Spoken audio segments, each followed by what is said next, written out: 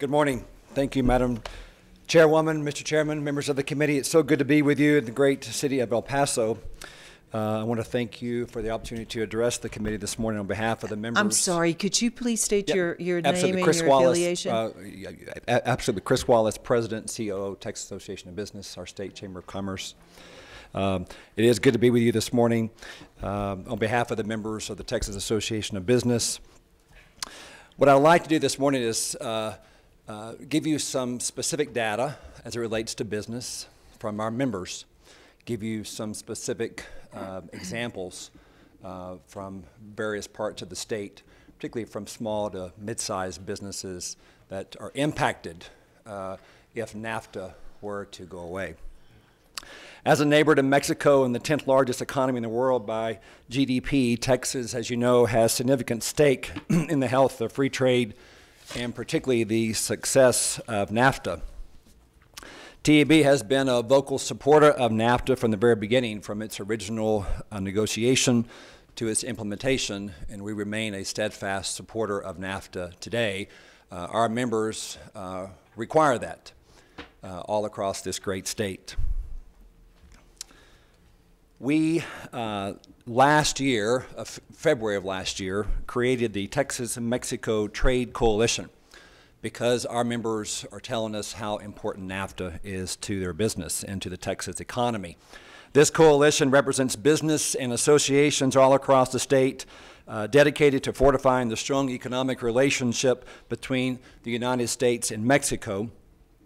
Our coalition continues to meet with top government officials, as all of you do, in Washington, D.C., and from both countries, the United States and with Mexico and with Canada. From Vice President Pence to Wilbur Ross, our great Commerce Secretary, to USTR Lighthizer. We've had some great meetings from coalition members with members of the administration to express concerns that if Texas, that if we were to withdraw from NAFTA, how Texas certainly would be impacted. I will report to you that as many of you have conversations with our 36 House members who represent Texas, and Senator Cornyn and Senator Cruz, really all have been wonderful to work with on NAFTA. They all understand the importance of NAFTA to Texas and are working very hard on behalf of the businesses of Texas. And I want to thank, while I'm here, I want to thank Borderplex. I want to thank John and Woody Hunt and Laura Rodriguez and Tommy Gonzalez and others from El Paso who have joined our Texas-Mexico Trade Coalition. I wanted you to know, members of the committee, that as your state Chamber of Commerce, we're working hard with this coalition to make sure that the business voice is heard in Washington, D.C. as the #1 exporting state. Let me give you just a little bit of business data and some of the numbers and some specific examples from our members. There is little doubt that Texas will be a major loser should the U.S. elect to pull out of NAFTA. We enjoy $11 billion trade surplus with Mexico, which is almost entirely dependent on the success of free trade. Since 2006, Texas exports of goods of NAFTA signatories have grown 71%, as you heard earlier, while exports and services have risen to 45%. And undermining of the tariff policies that have allowed that growth would be a huge detrimental effect to many sectors of the Texas economy. NAFTA, as you know, has significant impact across the many economic sectors of our great state, from energy to beef production. Most of those effects come from our close proximity and partnership with our great friends in Mexico, which serve as the #1 export and import market of our state. As a state, Texas' trade partnership with Mexico has become integral to the economic engine over the past 2 decades, with about $173 billion worth of goods exchanged between our two economies every year. That figure is a result of a whopping 540% growth in Mexico trade since NAFTA was signed in 1994. According to our partners at the U.S. Chamber of Commerce, approximately 1 million Texans rely on trade with Mexico and Canada, 387,000 jobs with Mexico and the remaining with Canada. So we obviously have to have that great tie to our southern neighbor. It is estimated that NAFTA has created 190,000 Texan jobs on its own and has led to double-digit growth in 24 of the 32 industries that export to Mexico. And those gains have been balanced in populations across the state, as well as all 11 metro areas in Texas, have even seen increased exports to Canada and Mexico since NAFTA was signed, including many areas with export increases of 100 to 200% or more. The bottom line is Texas and U.S. consumers benefit significantly by better pricing, often improved quality of goods created by import competition. NAFTA not only benefits Texas and U.S. and Texas manufacturers, but it also fuels small businesses, as we heard earlier, the backbone of our economy in Texas. And more than 125,000 small to mid-sized businesses sell their goods in Canada and Mexico today. Let me give you just a couple examples. Right here in El Paso, Global Containers and Custom Packaging, a company focused on packaging solution, employs 15 people right here in El Paso. Jose and Luis, the founders, are part of our coalition. We're very happy about that. They specialize in creative, realistic, diversified, and reliable products to meet a company's operational needs, targeting the automotive, targeting the electronics, food, and medical industries. Their location, significantly placed on the border, allows them to give personal, reliable service to all of their customers and easy access to global markets. So we're very happy about their success due to NAFTA. Another example is Air Tractor. You may have heard of Air Tractor in Alny, Texas. They have been around since 1972, small business. They have one location there in Alny. They operate 3,800 aircraft throughout the world. Their team of 250 employees manufactures agricultural-based airplanes, or the yellow crop dusters that you see, and forestry, firefighting airplanes as well. And they are very dependent, obviously, on foreign trade, particularly with Canada and with Mexico. Another good example is Longview-based Bioderm. Bioderm is a small business. They produce BioGroom, a whole line of outstanding quality of pet products. And they are now, matter of fact, the Longview Chamber just named them Manufacturer of the Year. This local company exports their products to Mexico and to Canada, many other places around the world.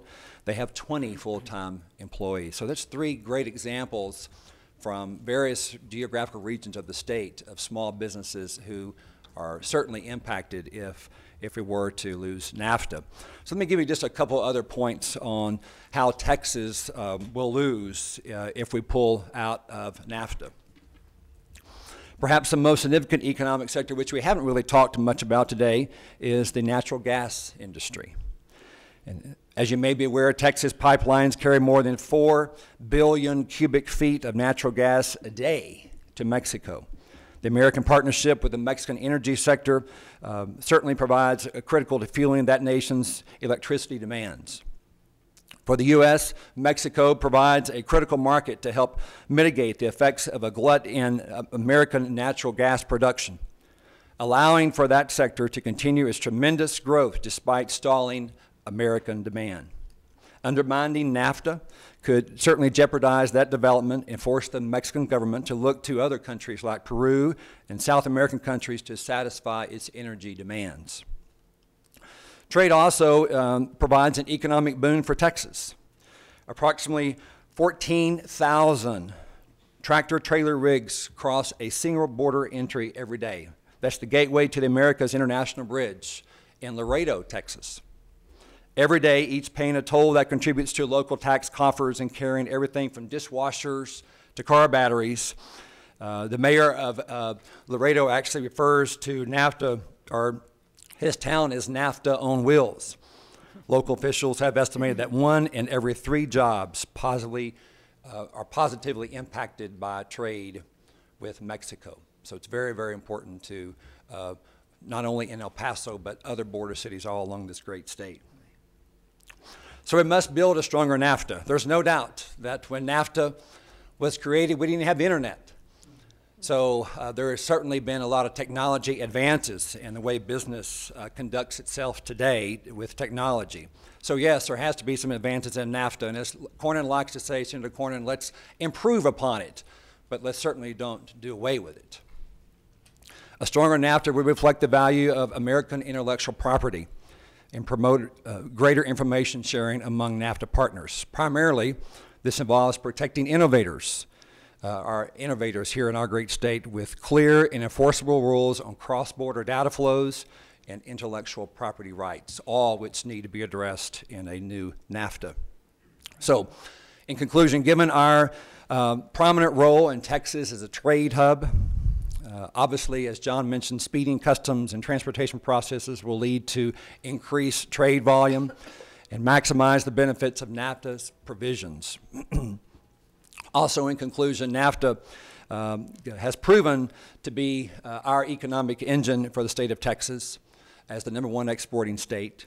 It creates high-skilled jobs. It provides renewed economic mobility for Texas workers, with billions of dollars in goods and services flowing across our state border every day with Mexico.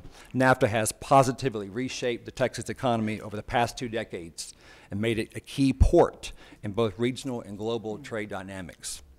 We really appreciate your strong commitment to this issue.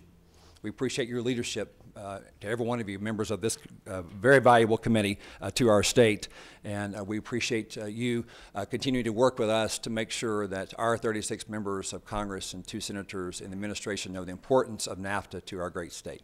Thank you, Madam Chair. Thank you, Mr. Chairman. And thank you, because we certainly appreciate what you're doing with businesses and in particular small businesses in the state of Texas. Any questions, members? Chairman White? Okay, thank you. Thank you, Madam Chair. Mr. Wallace, real quick, I know you probably don't have this before you, but if you could just forward it to me. Small businesses, medium-sized businesses in Polk, Tyler, Jasper, Newton, Hardin counties. I would like to know how they are benefiting from NAFTA. And I know for the obvious reason, most of our discussion is on the bilateral relationship with Mexico. And look, I get it. You know, people are assembling things south of the border, and then they're coming over here, and we're doing other things, and then we're selling them here in the country.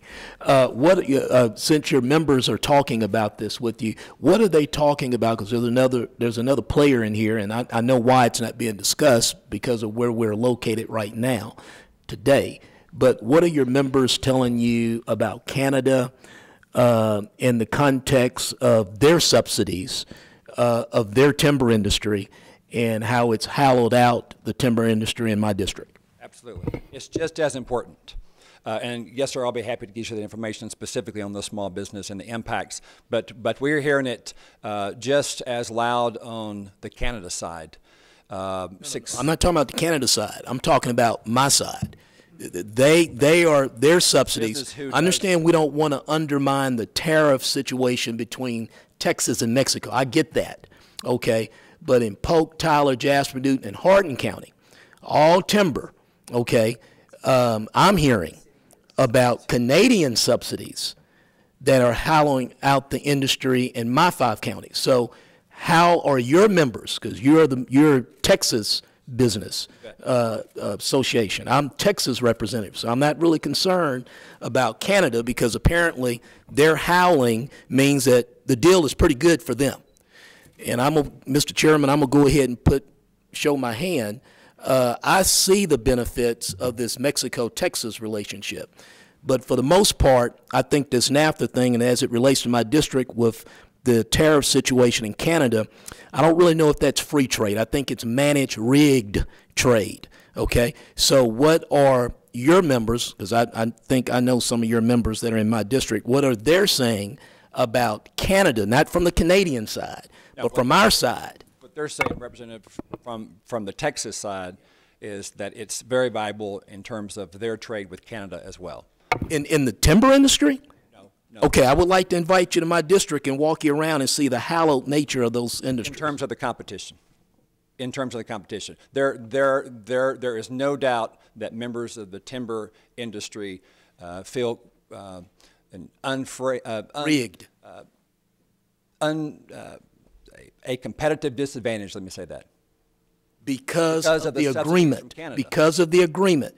That's I mean, see, free trade to me would mean if I want pine timber board, I can get on the internet, or if I'm the distribution guy for Home Depot, I could buy it from Canada. I could buy it from East Texas or whoever. I wouldn't necessarily need someone to do a tariff or sign an agreement. So as the chairman is doing a very good job in getting us around the state and chatting this up, I'm seeing the great benefits realistically when I'm here in El Paso. I would like to hear how this agreement is positively impacting, okay? And I would like to hear more discussion about these Canadian tariffs on our timber and how they're rigging it under NAFTA, okay? And my people are losing. You bet. No, and we are more than happy to dig into that more for you in terms of our members who are related directly, indirectly to that industry and how they do business in Canada. Over 600,000 Texans are directly impacted by trade with Canada.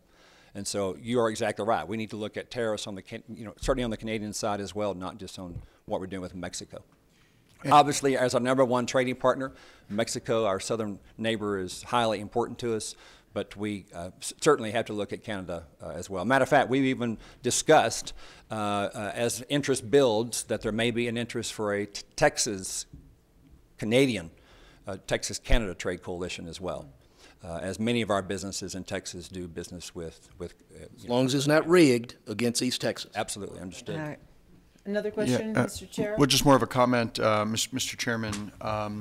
With respect to lumber, it's important to understand that there was a pre-existing softwood lumber agreement between the U.S. and Canada, that it was outside of NAFTA, and there has been an ongoing dispute even prior to NAFTA related to the fairness or lack thereof of trade in the lumber industry among and between Canada. And so a lot of that has occurred outside of NAFTA, although it is somewhat related. I know that we have someone from the Bush Institute here who may be able to speak to that issue. Thank you. Any other questions? One Senator? question, if I might, Madam Chairwoman. I think Chairman White brings up a good point with respect to NAFTA's impact in other communities across the state. I think we've got a good picture of statewide why the state benefits from the trade and the exports and so forth. But his point about his district, I think, is important with respect to the rest of the legislature, the members. What does NAFTA mean for their districts, both positive and negative? I mean, I think that would go a long way towards having That's a good point. people have a better appreciation as to what NAFTA means to the state. Absolutely. And perhaps even gain support as well for the continuation of the treaty.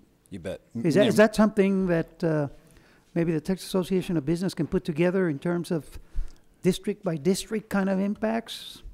We'd be happy to, Senator. Absolutely. We already have some of that data. Whether it's agriculture out in, just north of us, to manufacturing opportunities here, to timber in the chairman's district. We've got data from all of our businesses all across the state in terms of how they're impacted by this treaty. Certainly happy to provide that. Thank you for that. You Thank bet. you for your testimony. You bet. Yes, sir. Any other questions? If not, thank you so much for your testimony. Thank you, Madam Chairwoman. We'd like to now call Matthew Rooney.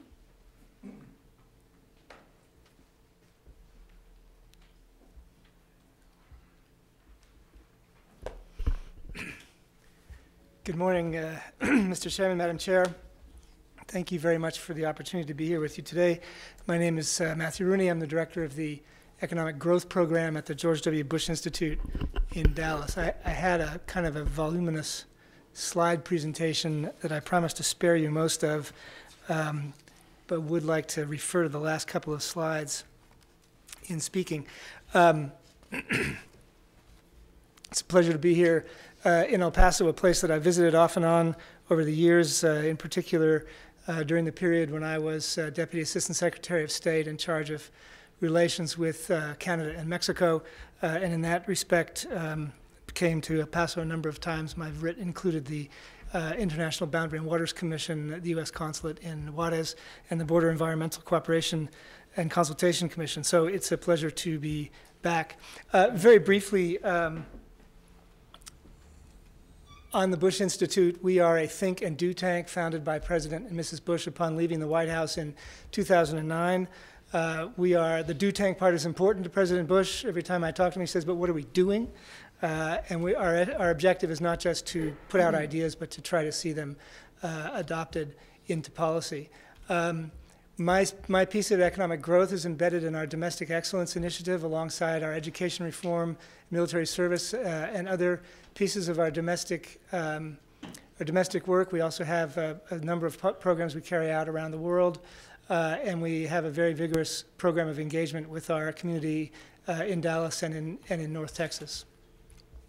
So our economic growth program came into existence essentially around two themes: NAFTA and immigration, both themes that President Bush felt very strongly about in office. As governor of Texas, of course, he was directly involved in the implementation of NAFTA in the 90s. He was, I think, I'm not sure he was the first president to make Mexico his first foreign visit as president, but he was one of a very few who have done that. Generally, American presidents go first to Canada or the United Kingdom. President Bush made a very concentrated and conscious effort to build a strong relationship with Mexico by making it his first port of call as president, and he remains committed to a strong relationship between the two countries. Our North America Global Competitiveness Agenda came together starting in 2015, so before the controversies that have arisen in the intervening period. And what we did there was we brought together a working group of experts from government and business and civil society and academia from all three countries, Mexico, Canada, and the United States, for a series of focused discussions about how NAFTA had affected the competitiveness of all three countries, how NAFTA could potentially be improved, or at least how the relationship among the three countries could be improved to enhance that competitiveness still further. One of the cornerstones of that initiative is our economic growth and competitiveness web tool. You can find it at www.bushcenter.org/North America. You'll find there, the little image on the right is a screen grab from it. You'll find there a series of statistical measures of the competitiveness of the North American group and the individual countries in the North American group, benchmarked against the competitiveness of other major trading groups around the world. We also look at the impacts of the integration process that's happened in North America on growth, job creation, and global trade. And we find there a largely positive story. North America is the most competitive among the major trading groups around the world. The United States, of course, is among the most competitive nations in the world. But nonetheless, the average of the North American group still puts us in the kind of Germany, UK range of competitiveness around the world. Moreover, as the three economies have traded and invested more among themselves, in fact, all three economies have grown faster than comparable economies that are in other economic integration mechanisms like the EU. We have all three added jobs.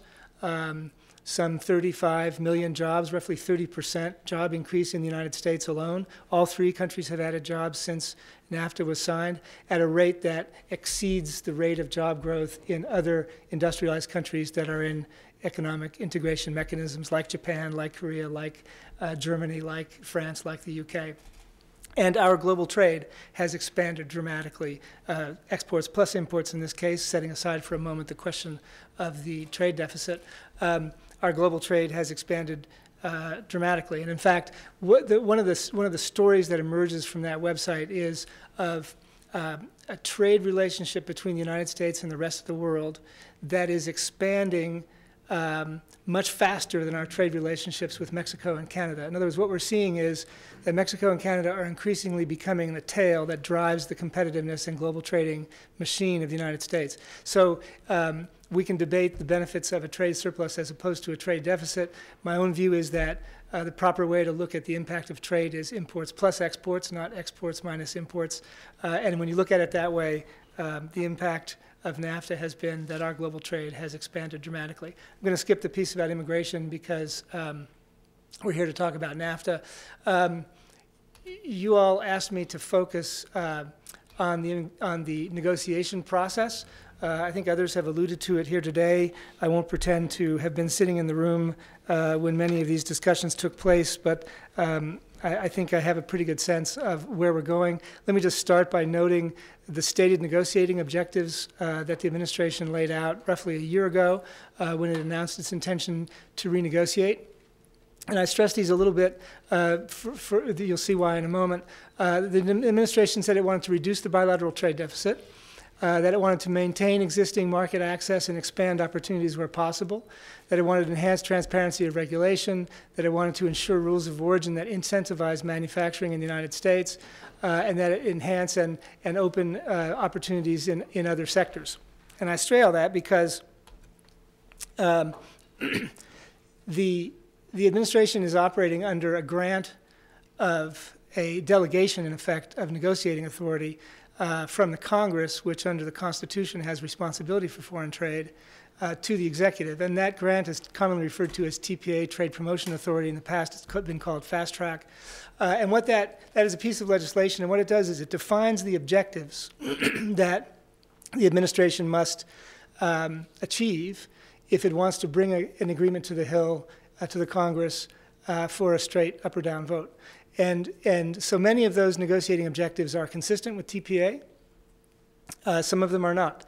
TPA does not make a specific level of the trade balance into a negotiating objective. It does not make incentivizing manufacturing in the United States a trade negotiating objective. We can debate whether that should be the case, but that is the fact.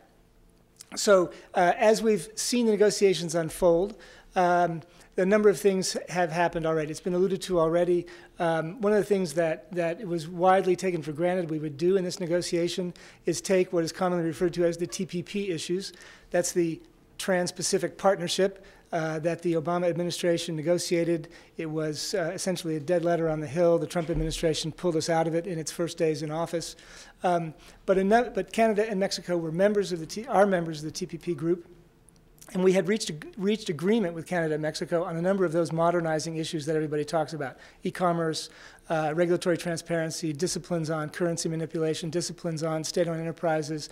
And so it was obvious that we would attempt to put those into NAFTA in this renegotiating process, and that has largely happened. Others have talked about energy. The big thing that happened when NAFTA was negotiated, of course, is that Mexico at that time still had a state-controlled energy sector and was not willing to negotiate market opening for energy in the context of NAFTA. And so there is a U.S.-Canada energy provision that is a holdover from the U.S.-Canada free trade agreement that preceded NAFTA, predated NAFTA. But NAFTA has in effect a carve-out for Mexico. So Mexico, having reformed its energy sector, this renegotiation of NAFTA is an obvious opportunity to lock those reforms in a way that's beneficial to Mexico because they've made those reforms, and also beneficial to the cause of creating a North American energy superpower, which is certainly within our reach. There's been a lot of talk about regulation. You're probably aware that as a result, actually, of the Bush administration's effort to do a kind of brush up of NAFTA 12 years ago, there have been bilateral regulatory cooperation processes, U.S.-Canada on the one side and U.S.-Mexico on the other side, designed to avoid divergences in regulation of new products and where possible to overcome divergences in regulation of existing products. President Reagan used to complain about how there were different regulations for jelly beans between the United States and Canada. That is unfortunately still the case.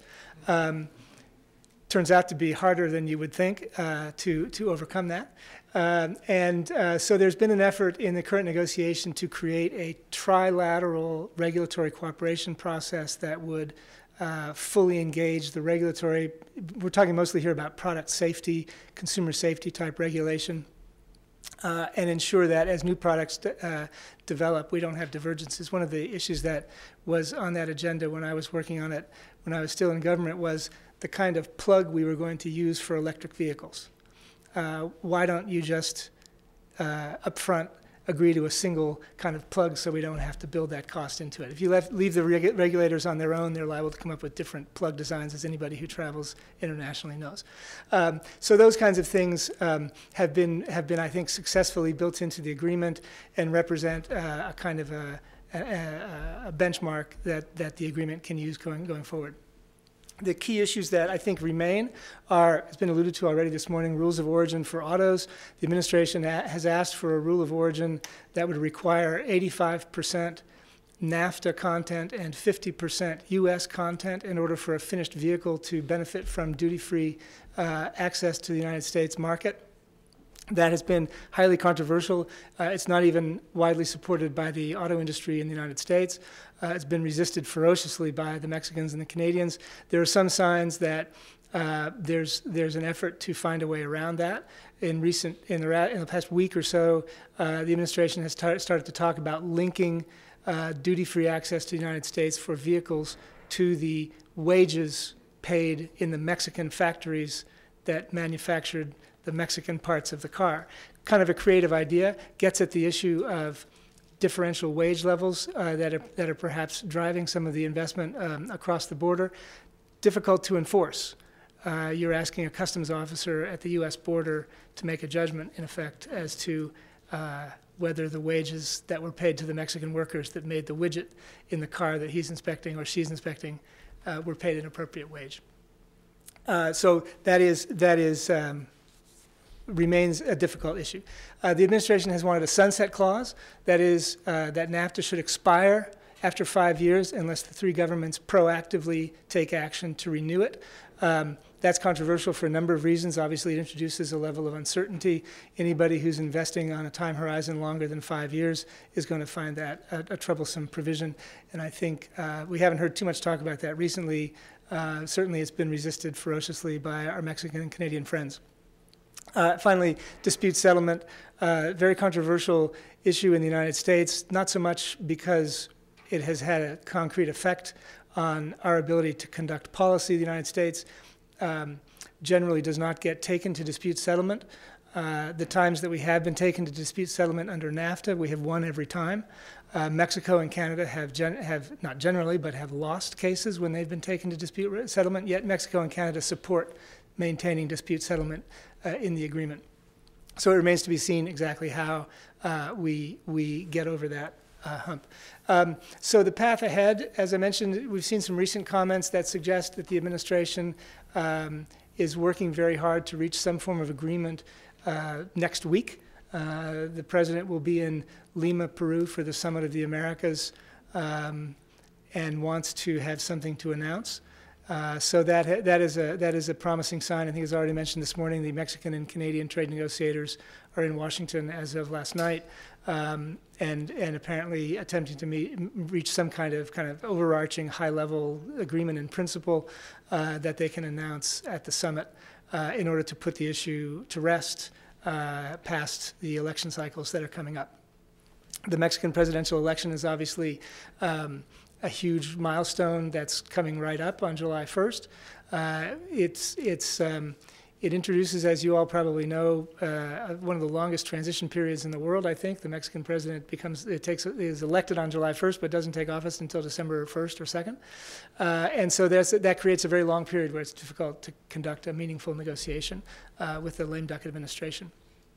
And then we have our own midterm elections in November.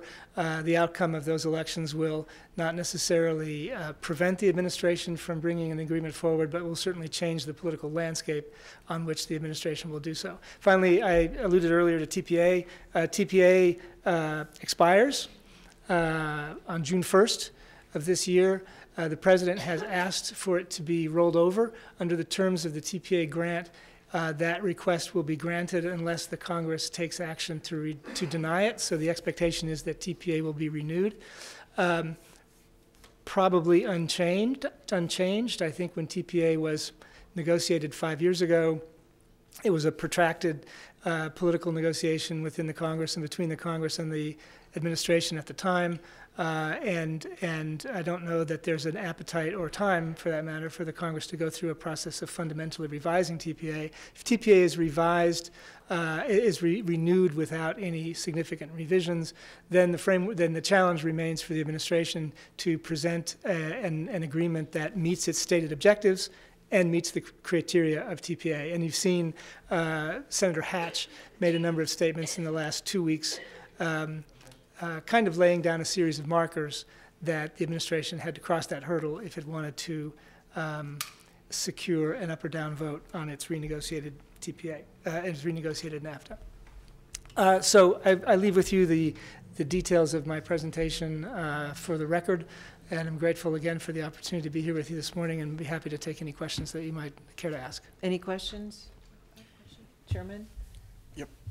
Just really quickly, you heard a little bit earlier. You observed the frustration of my colleague, the chairman from East Texas, related to job losses in the lumber sector. One of the challenges of trade is that the negative impacts are felt acutely, and the positive impacts are dispersed oftentimes throughout the workforce and throughout the economy. So it is, when they are felt acutely, and you have targeted job losses, as there were here in El Paso in the textile industry shortly after the entry into force of NAFTA, it is impossible to ignore those things. Can you discuss two things? One, how NAFTA sought to soften the blow of these job losses that were felt in places like El Paso right after the agreement. Actually, I'm going to add a third thing. Two, discuss softwood lumber and the dispute that the U.S. has had with Canada, and the softwood lumber agreement, I think, predates NAFTA by at least 10 years. I think it's 1982, and had expired in 2015. How that might be the source of some of the concerns that the chairman has articulated. And while the softwood lumber agreement is outside of NAFTA, what is the nexus to NAFTA? And then finally, the role of technology and automation, artificial intelligence in job losses vis-a-vis globalization. Because I've seen some pretty credible studies that suggest that job losses occasioned by globalization or free trade agreements really pale in comparison to the amount of jobs that have been lost as a result of increased efficiency, productivity, and more importantly, robotics, artificial intelligence, et cetera. Thank you for that question, Mr. Chairman. I was under the impression you wanted to be out here by 11. Right. Thank you for that question, and thank you in particular for volunteering me for softwood lumber duty. Yeah, yeah. So on the softwood lumber question, Mr. White, I hear in your voice the frustration, which is I think the frustration that is commonly heard anytime a market is opened and new products come in, and effects are felt, as the chairman says, locally. My understanding, and the softwood lumber issue, we have, an entire generation, 2 generations at this point, of trade lawyers in Washington who've made an entire career out of litigating softwood lumber with Canada. Wow. The dispute predates NAFTA by a number of years, and in fact, the issue, as I understand it, is not so much about tariffs at the border. We're not talking about taxes that are charged when softwood lumber crosses the border in one direction or the other. We're talking about, in effect, severance taxes. They're called stumpage fees. It's how much the timber company pays to the province in Canada. It's a provincial matter, not a federal matter. How much the timber company pays to the province when it cuts down a tree. And the allegation from the United States is that those rates are unnaturally low, and that therefore they represent a subsidy to Canadian softwood lumber. And the case has unfolded over a number of years. I think that the principal nexus to NAFTA is that NAFTA gave us an additional tool with which to pursue the case. Canada had made, in the context of the U.S.-Canada Free Trade Agreement and the U.S. and NAFTA, a series of commitments in principle, not necessarily relating specifically to softwood lumber, but in principle. And we felt, the United States has felt over the years that the handling of softwood lumber in Canada violates those commitments in principle. I think the record of that litigation has been mixed. We've won on some points and lost on other points. At the end of the day, Canada is a very large country with a very large number of trees, and therefore, in some ways, has a comparative advantage in the production of softwood lumber that we can never overcome. And so, you've seen the efforts in different administrations and different political constellations to try to address the problem. It's a stubborn problem. The Canadians will generally hide behind federalism and say, well, that's a provincial matter. We can't control it at the federal level. We do that too. In other areas, so it's a tough issue. NAFTA, I think, is part of the answer. I hope part of the answer to the problem, but it's obviously a tough issue that's a perennial, and is probably not going away anytime soon. On the broader questions that you asked, Mr. Chairman, I think I was seeing data recently off the top of my head. Don't hold me to these specific numbers, but orders of magnitude, something like 85% of the job loss that we've experienced over the last decade or so has been as a result of technological innovation. Of the remaining 15%, most of it has to do with kind of entrepreneurial failure to keep up with the market, and a very small share actually relates to specific trade agreements. You'll recall that when NAFTA was passed, when the Central America Free Trade Agreement was passed 10 years ago, in general, when a major trade measure is before the U.S. Congress, it's usually paired with some form of trade adjustment assistance. It's paired, if not in terms of the legislative vehicle, the two will come before the Congress very close together in time. And so there have been efforts to use federal funding to support the states in helping communities and sectors that are negatively impacted by trade to adjust to those impacts. There's generally been some form of assistance in retraining. Sometimes there's been an attempt to help people move if they felt they needed to move to a different part of the state or a different part of the country for a job opportunity. The programs in general have been disparate because they're carried out by the states, not by the federal government, so that's natural and appropriate, but they have had differential effects in different states depending on how effectively they've been carried out. And at least in some guises, one of the problems with TAA is that it has required a certification from the Department of Labor or the Department of Commerce that the company in question or the jobs in question have in fact been lost as a result of trade. That's a difficult thing for the federal government to do because it has to in effect certify that its policies cost you your job. And so it is, it's not an easy certification to secure. It makes the program more difficult to use. And I think an obvious response to the anxiety that we're seeing regarding trade and globalization in our country is to do a better job of that kind of what I would call structural adjustment assistance, which, as I say, we have not really committed to. I think in general, our view has been that the market should sort those things out. And the market should determine how much a company's worth and how much a piece of real estate's worth and how much a worker is worth. And the market has done that. The problem is that it has determined that workers in some parts of the country are worth significantly less than they were before the process started. So I think a conversation about how we could do a better job of mitigating those impacts would be useful and would help mitigate some of these concerns that we're seeing. Gonzalez? Thank you very much, Mr. Rooney, for your wonderful testimony. What I specifically appreciated is how you opened with the story of former President Bush and how political gestures are very symbolic to creating the environment and policy, really. And so thank you for that. I love stories. I'm a big storyteller myself, so I appreciated that. In your presentation, you were talking about NAFTA and the economic impacts to the state and the country, et cetera. you also, in your presentation, which I saw but you didn't speak to, was the role of immigrants into our state, into our country. What I worry about sometimes is we silo off these conversations. We silo off NAFTA to and not talk about immigrants, to not talk about political discourse and that is coming, and the symbolic role that these conversations have. And I think they're all interconnected. In your expert opinion, what are your thoughts in regards to how these things really inform each other and affect each other? Thank you for that question, Ms. Gonzalez. Madam Chair, that's a great point, and I think we have tried, at least in our little way in the Bush Center, to in fact avoid that siloization and make a presentation. You'll also find it on our website, bushcenter.org/immigration. We've done a series of monographs, statistical. Really statistical handbook. It started out as a physical little booklet with statistics and graphs in it about how immigrants impact the economy of the United States.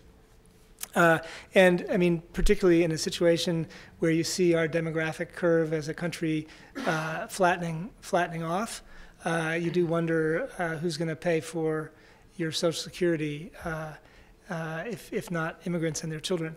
And so I think we believe that immigrants have had a strongly positive effect on the economy of the United States.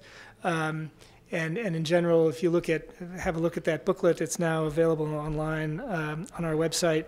You know, the proportion of major companies that were founded by immigrants, the proportion of patents that are filed by immigrants, the average educational level of immigrants as opposed to native-born population.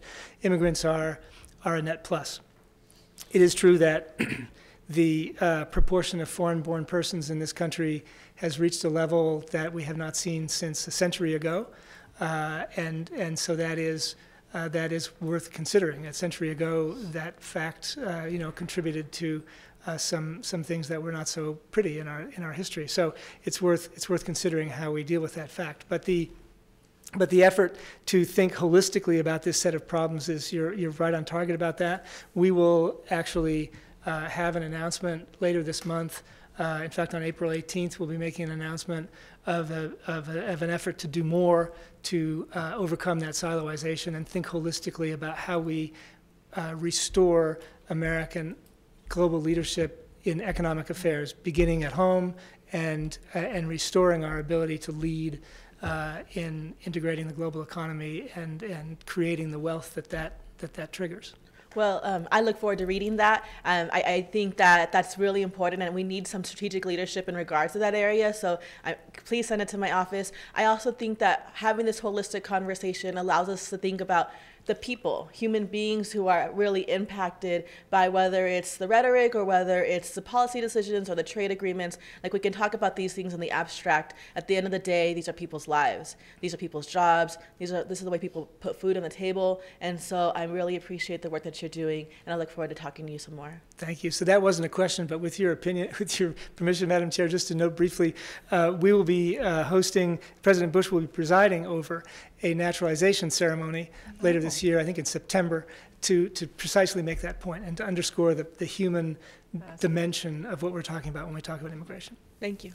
Members? Mr. Chairman? Thank you. Ms. Rooney, thank you. Again, your testimony was really super. Appreciate you being here very much. I just had a really more of a technical question, I guess, with regard to the issues that are outstanding, so to speak, on the table that hopefully get resolved here rapidly. With regard to rules of origin for autos, and specifically the unique approach that the Trump administration now has come up with, very creative and sounds like an excellent idea, to look at these differentiated wage levels. Can you just elaborate on that for another moment, if you don't mind, give us some more background? Thank you, Mr. Parker, Madam Chair. Thank you for that question. So I think, in a way, the challenge that we face with respect to NAFTA is that the model, the kind of economic model that NAFTA was designed to make real and implement, told us that, in general, it tells us that when you open a market across a border, any kind of border, the prices for things will tend to equalize. So trade across international boundaries essentially takes place when the when the relative costs of production on the different sides of the border are different. And over time, those that difference in the relative cost should narrow and should become to the point where it's only represents essentially transportation costs and transaction costs and other kind of ancillary things. So I say all that because in 1994, Mexican industrial wages were a tiny fraction of American industrial wages.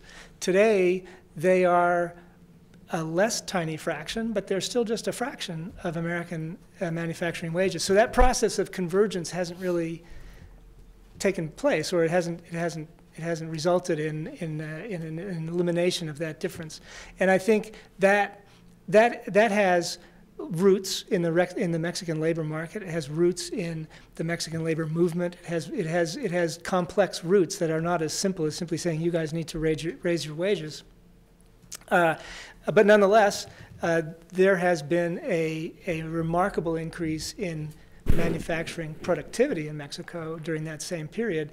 And so the productivity has grown faster than wages.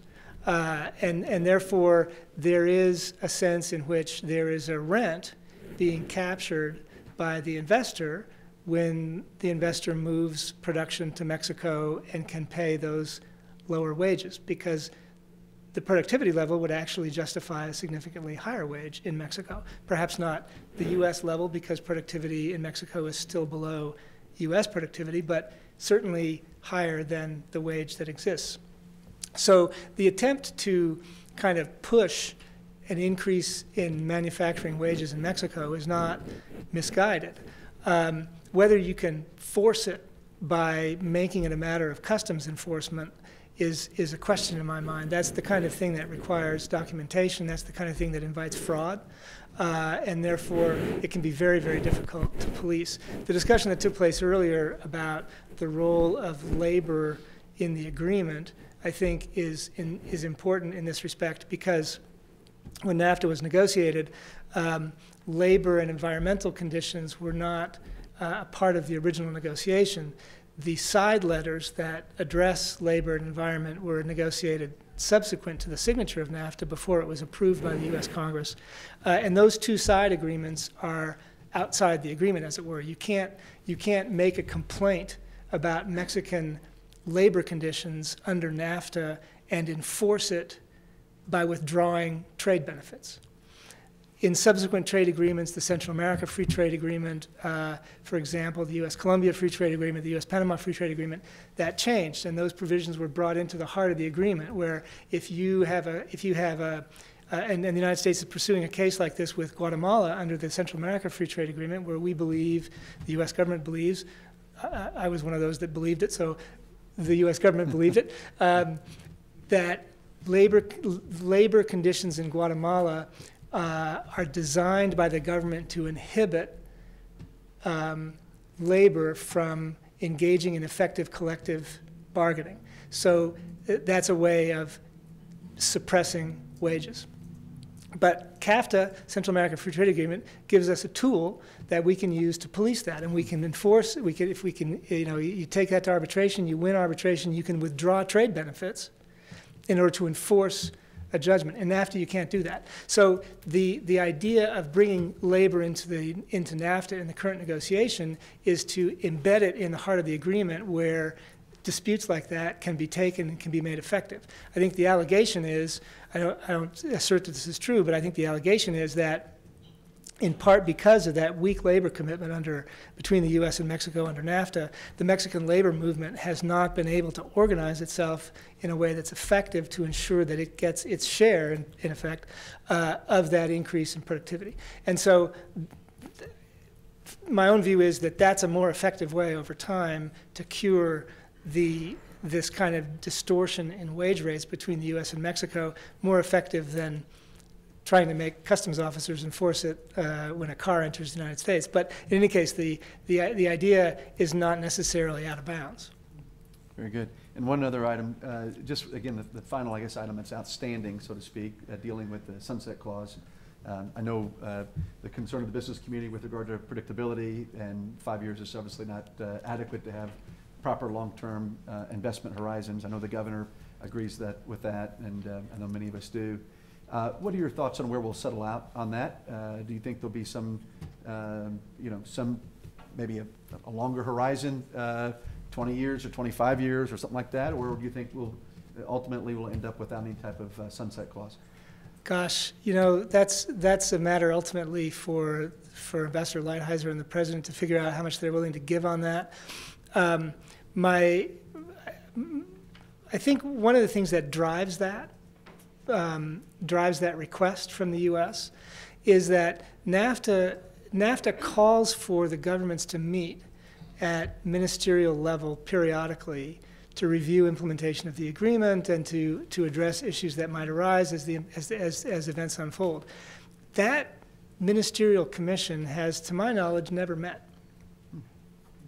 Or if it has met, it was once or twice in the very beginning. And it became, it's difficult to prepare. You put it on the schedule and all of a sudden you have to have things to say, and it kind of invites controversy. If things are going along, all three governments kind of saying, well, things are going along, why would we, kind of invite controversy by holding that meeting? So it's been very difficult to schedule that meeting. And so my hope would be that in lieu of a hard sunset clause, we arrive at a strengthened provision for that kind of review, and use, I don't know how you'd force it, but make it so that the three governments actually meet in an effective way to review implementations of the agreement, so that issues like this involving labor or other things can be floated at that kind of more technical level before they become emotional. That I think would be a good outcome. That would be good for the agreement, good for the regional economy, and better for the whole agreement. But I'm not the negotiator. Yeah, very good. Thank you very much. Thank you. Senator. Thank you, Madam Chairwoman. One quick question, and it's a question that you kind of just addressed when you were talking about labor and environmental provisions being brought into the body of the agreement. Your next to last slide listed that as one of the stated negotiating objectives. My question is simple. Has it, in fact, been brought into the body of the agreement? I noticed you didn't list that as some of the remaining issues outstanding. So thank you, Senator. Madam Chair, thank you for the opportunity to address that question. I think the motto of a trade negotiator is that nothing is agreed until everything is agreed. Mm-hmm. And so a lot of things have been discussed across the table over the last 7 or 8 months. Text has been drafted. Everybody kind of knows, I think, where the final outcome will be in certain areas, but nobody will say, well, yes, we've agreed to that. So I don't know the specific answer to your question, but I think it's not that idea is not terribly controversial. Mexico agreed to that in the TPP process, for example, binding commitments on labor and environment. So I don't think that is a terribly controversial idea in principle. The exact specifics, have to be worked out. What exactly is the process for taking a labor dispute to settlement under the agreement and so on? Yeah. There's some devils in those details, yes. But I think that principle is taken for granted. Well, thank you for that, and I appreciate you having articulated why it's important to have it in the body of the agreement if we're going to modernize it. And thank you for all the work that the Institute does around these issues. Great work. Thank you, Appreciate your testimony. Thank you, sir. Any other questions? Thank you so much for being here. Your testimony has been incredibly informative. Thank you so much. Thank you.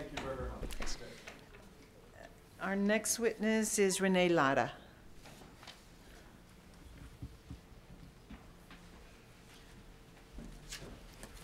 Good morning, Mr. Chairman, members of the committee. Actually, there's several chairmen. Chairman Moody, Chairman White, Chairman Parker, future chairman, current chairman, Lena Ortega, maybe some future speakers, Senator Rodriguez. Thank you for the opportunity to speak to you about the labor perspective on this issue. And as it turns out, some of the questions from our previous speaker ended up in this subject area, and so I wish to not repeat some of them, but I do want to shed light in regards to our position, the position of the Texas AFL-CIO. My name is Rene Lara, and I wish to represent our position, but also we have advice and background provided to us by our national affiliate, the AFL-CIO. And you heard from our trade expert, Celeste Drake, at your hearing about a year ago. She was not able to be here today, so you get me. But I'm a native from El Paso, and so I'm glad to have been given the opportunity to come and visit my hometown. We represent about 250,000 members among our affiliates.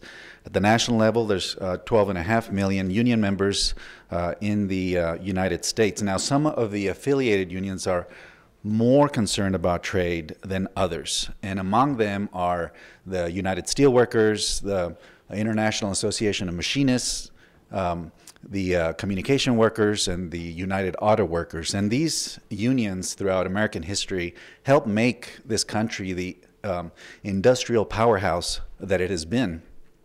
And we hope to not lose that status, but we've seen a definite downslide. And so we want to express our concerns about NAFTA in this case, and about China and their dumping of steel.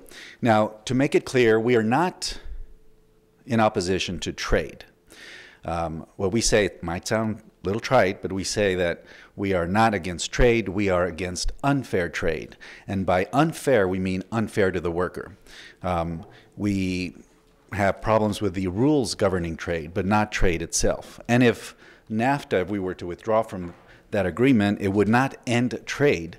It would end the current rules governing trade. Which, by the way, our official position is that we want to improve NAFTA. We don't want to end it. But if it isn't improved in several critical aspects of it, I think that we would be prepared to support withdrawal of it. Our position is actually one of the more moderate positions. The Republican Party of Texas has actually called for the immediate withdrawal from NAFTA, but we wish to improve it. So we support trade and all the benefits that are derived. Now, we don't argue the fact that it has caused, NAFTA has caused prosperity. It has brought, it has increased productivity. It has provided increased profits. Our issue is with how those benefits have been distributed. And we feel that workers have not, on either side of the border, gained the benefits of NAFTA. And in fact, in some parts of their economy, in the American heartland, for example, there have been acute impacts related to trade, and we count about 900,000 jobs lost as a result of NAFTA since its inception in 1994. On the Mexican side, we see that workers right across the border, and we can just drive over and find that maquiladora workers earn a pittance. And the previous speaker referred to the lack of labor standards on the Mexican side. $6 a day in some cases, I think, definitely is not enough to make a living for anyone. So again, I think this goes to the issue of the relationship between productivity and wage gains. Between 1950 and 1980, productivity and wage gains were closely tied. Since then, they have not, the graph shows that they've grown at a disparate level. And so what that means to us is that the workers have not shared in the benefits of NAFTA overall. Now, the National AFL-CIO has provided over 50 recommendations on NAFTA. I don't have all of those, but I'll give you the highlights. One of the problems that we have with it is the dispute resolution.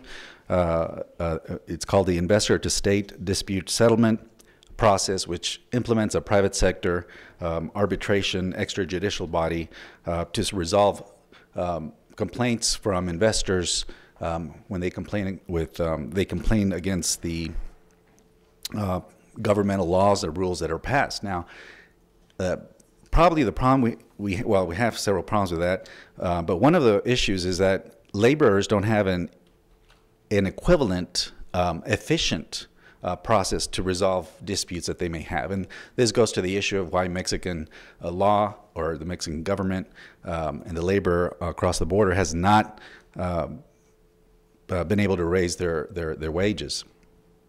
And the previous speaker did allude to the fact that in 2007, there was what we call the May 10th Agreement that sought to provide enforceable provisions in trade agreements. And there was the case of Guatemala. There were 6 unions, and the National AFL-CIO joined them in complaining about the lack of bargaining rights and collective bargaining rights and the freedom of association. We felt that we had a slam dunk, and it took 9 years to resolve that case. So we felt that that was not, even that was not an appropriate avenue to find relief. The legal standard to meet was set too high, and so that is an adequate way to resolve issues relating to. We find that in other Central American countries, and even in Mexico, there's issues where even now, currently, we find issues, labor unrest and workers not being able to resolve the fact that they've been denied basic labor rights. So we have a lot of other recommendations. Currency manipulation is one of them, rules of origin we touched on a little bit. There's the issue of procurement obligations, and we feel that those should be eliminated. The last legislative session, we had the legislature, thanks to y'all, passed a Buy American Steel bill, which gives preferences to U.S. steel. And in that regard, we feel that well, especially the United Steelworkers have felt that their industry has been particularly hit. And it's been by design. And China has been the leading government that has led that very belligerent, we feel, approach to our industry. Now, China has made it very clear that they want to expand their global markets. And the steel market is one of them. And they have every right to do so, but we have found the U.S. Commerce Secretary issued a report, and they found what our unions have been expressing for a long time is that they've been under attack in terms of the dumping of cheap steel into the U.S. market. And this is not a small matter because steel is critical to national defense. It's a matter of national security. And so we find that the actions that China has undertaken have been predatory. And we felt it personally in the case of the United Steelworkers. Their headquarters were hacked into by the Chinese government. And this is not just an allegation. The U.S. Attorney for the Western District of Pennsylvania actually issued an indictment to that fact. So the fact that the Chinese government has been very aggressive and belligerent in their approach to taking over certain markets has been well documented. So I think previous speakers have alluded, I think our first speaker said that they consider China a foe. Well, in this regard, the Chinese government is a foe. And so now we're kind of in a situation now where we're going back and forth in terms of tariffs. Chairman Anchia, you mentioned automation, and that is a problem that we see getting worse. So we want to anticipate problems in the future. This is an area to consider, not just in this committee relating to trade, but the legislature in general. Automation is taking off at unprecedented levels. Artificial intelligence, robotics. And so what that means is that we've seen technological innovation before, but not to the degree that we're seeing it right now. It's very impressive. And of course, in Austin, it's a high-tech city where, by the way, a lot of El Pasoans work. We feel that the job loss relating to that could dwarf job losses relating to trade.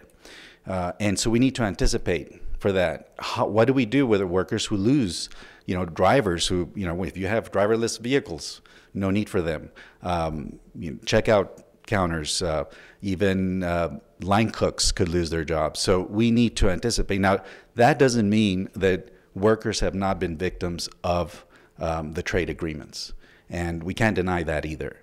So anything, the U.S. Congress is aware of that. At least there's a whole list of, I think I passed this out, list of Congress folks who are very concerned about NAFTA and specifically the suppression of wages and the lack of labor rights. And I hope that you get to read it. It's a short letter from Congress. I could answer any other questions you may have, but again, thank you for allowing us to express our position on the issue of North American Free Trade Agreement. Representative Gonzalez. Thank you, Chairwoman, and thank you, Renee, for being here. You're from my district, so we love you a lot, and we want you to come back home. But I wanted to say thank you for bringing up the complexities and touching in with how it impacts real people's lives. Again, I spoke about this earlier. You really talked about how we think about this, again, in economic terms, and not to say that economic terms don't impact people's lives, but the reality is that people who have worked in maquiladoras, for example, there's been hundreds of women who have been killed in femicide in Juarez or on the border area because we haven't put in some things that maybe could protect people. And so thank you for bringing up the complexities. Thank you for saying that we need to center people in any negotiations that happen in the future, and particularly people who are the most vulnerable, which happens to be sometimes our workers, women, people with disabilities, and all those things into consideration as we work to not completely dismantle now. Not to completely dismantle NAFTA, but to strengthen it for all of us. So thank you for that. And thank you for providing us the information as to the, I guess, the items that you believe are the criteria that need to be worked on with regard to NAFTA. Any other, Mr. Chairman? Thank you, Madam Chair. Renee, thank you for your testimony today. I had an opportunity to serve on a panel in Canada with Celeste Drake, and she's a very effective advocate. There are two issues I want to ask you about. One is the one I alluded to earlier, which was trade adjustment assistance. I feel that's one place that we've let workers down. Post-NAFTA, we did not have a robust enough mechanism for dealing with people who were adversely impacted by trade. There's no question that when the negative impacts of trade are felt, they're felt very definitely and acutely, and trade adjustment assistance is a way to ease that blow, never to get rid of it, but ease people back into the workforce when they've lost their jobs. Do you all have recommendations on what we could be doing on trade adjustment that would help workers get back on their feet more quickly? Trade adjustment assistance has been a proposed solution to the ills of job loss. For example, since the beginning, since NAFTA first was instituted and probably before that. But that's a very inadequate mechanism. We need to get to the heart of the matter, and that is that workers need real labor rights, the ability to bargain collectively. Representative Chairman White mentioned this in the sense of in terms of the Canadian and forest industry. System is rigged. Well, we feel the system is rigged in terms of labor rights. The International Labor Organization has a list of very core basic labor rights, including the ability to bargain collectively and freedom of association. And it's the private industry, governments, actors, whoever it is in Latin American countries who try to prevent workers from exercising the influence that they can only exercise collectively. And so when the system is rigged in that regard, then you won't, no matter how much trade adjustment assistance you provide, you're not going to fundamentally fix the system. In the United States, we actually, feel like, we have a disadvantage exercising our rights. And the Canadians have actually pointed that out. They've said that the right to work laws in the United States that prevent labor unions from from existing at the level and having an impact at the level it should, they propose that those be done away with as part of this negotiation process. So we need to get to the core of what really hampers laborers, and that is the ability to organize and speak collectively. And so, we're only wanting to do what every other type of organization wants, even the chambers of commerce, where actors join together to leverage a greater amount of influence, and in this case, to raise wages, raise benefits, health insurance, pensions, and improve their working conditions. Thank you, Rene, for your testimony and for giving us a good list of Right. improvements to NAFTA that would address some of the concerns some of us have raised about labor, environmental protections, and the rest of it. I just wanted to touch on that trade adjustment assistance because of the experience that we had here in El Paso with it after NAFTA was enacted. As we all know, we lost a lot of garment workers here in El Paso, and as well as in San Antonio with Levi's, Strauss companies down there at the time. And there were millions of dollars of trade adjustment assistance provided to us and down in San Antonio and other border communities. Our experience here in El Paso, at least from my direct involvement with that issue and my wife Carmen representing some of those garment workers, was that a lot of them were being given English classes, but no job transferable skills training, which is presumably what the idea was behind the trade adjustment assistance, so that people who were being displaced out of jobs would be able to transfer into some other jobs where they had acquired some training and skills for. To a large degree, that did not happen from our review of that in litigation that took place both here in El Paso and in San Antonio. And so I think that trade adjustment assistance, I agree with you, it doesn't get to the root of the problems that we face with the labor provisions of NAFTA, but to the extent that it is offered as a means of addressing displacement of workers, there needs to be, it seems to me, some more review of the technical assistance that's actually provided and how that's provided to address some of the shortcomings that we saw here in El Paso. I wonder if you all have looked at that side of the technical assistance. Well, I think that gets to the question Chairman Anchia has asked, and the question is there another way, an additional way, we would to address the issue of workers who are displaced, and I think this is something that we need to work on together, but there needs to be a willingness to have all the parties resolve this issue together and not just look at business, for example, which is commonly done at the Texas legislature. We are willing to propose different avenues, and again, we know the problem. We've defined the problem. We have evidence of it. I think the facts are irrefutable in many cases. There will be an issue. There is an issue of wages not keeping up with productivity, but it may get worse in terms of automation. And so trade adjustment assistance may be a part of it, but there could be other solutions. We propose that part of that menu of solutions also include the ability of workers to have some leverage in advocating for their position for rising wages in the private sector and government and all aspects of the economy. Well, thank you for your testimony. Thank you, Madam Chairwoman. Thank you for your testimony. It was testimony that it's great to have different perspectives, and that certainly offered a different perspective on the part of labor and the worker. Thank you. Thank you.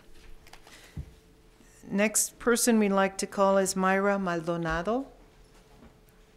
And we should say, even though we were scheduled to adjourn at 11, we still have some play where we could go up to 11:30. Okay, that's Okay. great. Okay, so Madam Chairman and Mr. Chairman and members of the committee, good morning. I have a presentation today. Thank you so much. Let me see how can I... Your name and your affiliation, please, for the record. Sure. I'm Mayra Maldonado from the Hunt Institute for Global Competitiveness at the University of Texas, El Paso. Thank you. Thank you. On behalf of the Hunt Institute for Global Competitiveness at the University of Texas, El Paso, I'm honored to address important topics before this committee today, such as the critical role that NAFTA has had for the growth and expansion of the Texas economy, as well as the negative impact that a withdrawal from this trade agreement and steel tariffs could have. Texas is a state that trades. Texas is a national and international leader in trade. And the growth and vitality of the Texas economy is critically reliant on this trade. Recent events at the federal level have generated serious threats to Texas trading relationships. On the one hand, the state of NAFTA and its renegotiation are uncertain, and on the other hand, President Trump has applied steel and other tariffs to a variety of countries and products, including, most importantly, steel. While Canada and Mexico's steel exports to the U.S. are initially exempted from this decision, this exemption may expire on May 1st if progress is not made on NAFTA. I'm going to focus my remarks today to hard data that tells the story of what impact a withdrawal from NAFTA or broad on unexpected steel tariffs would have on the Texas economy. I can tell you upfront that the potential impact is severe, it is negative, and that Texas businesses and political communities should be doing everything they can to preserve NAFTA's essential components. Okay. So let's start by looking at the role that trade plays in Texas economy. It is hard to believe, but back in 1993, when NAFTA was signed, the U.S. trade with Mexico at the binational level was only $100 billion. Today, Texas alone trades more than $180 billion with Mexico, half of it being exports. As you can see, Texas is the top exporting state. Mexico represents a huge percentage of Texas' total exports market, 40%. In fact, together, Mexico and Canada represent nearly 50% of our state's exports market. Last year, trade with NAFTA partners brought roughly $120 billion in revenues into our state. Our next biggest trading partner, China, runs a distant third. If we compare this chart with this other one, Texas runs a trade surplus with both Mexico and Canada. Overall, our share of foreign imports is quite modest and tells a different story about Canada and Mexico draining our resources.